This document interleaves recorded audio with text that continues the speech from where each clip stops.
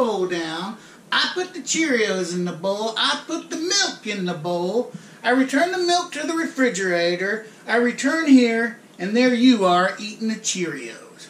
Did I call you? Am I your mom? Bah, breakfast is ready.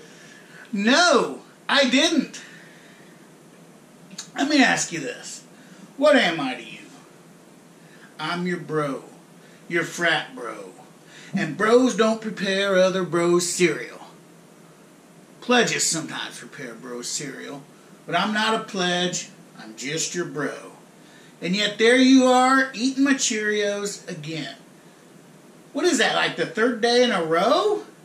And where do you even come from? I turn around for less than a minute, turn back around, and there you are. Do you hide under the table, lying in wait? Are you there in the bedroom with your ear against the door, just listening for the rustling of oats pouring into plastic? Now, I don't want to make a whole huge deal about this, but having said that, this is like an act of war. You have declared war on my personal breakfast space.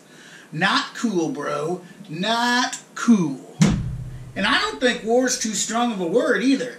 I've established my perimeter, marked my territory with my milk and Cheerios, and you've encroached on that.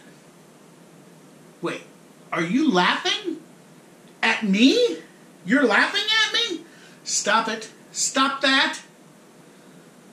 Oh, you got milk coming out of your nose. Dude, it's disgusting. What?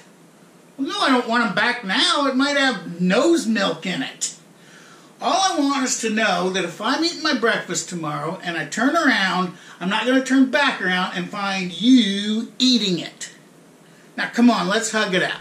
Hug it out. Oh, don't fight it. Whoa, don't fight it. Hug it out.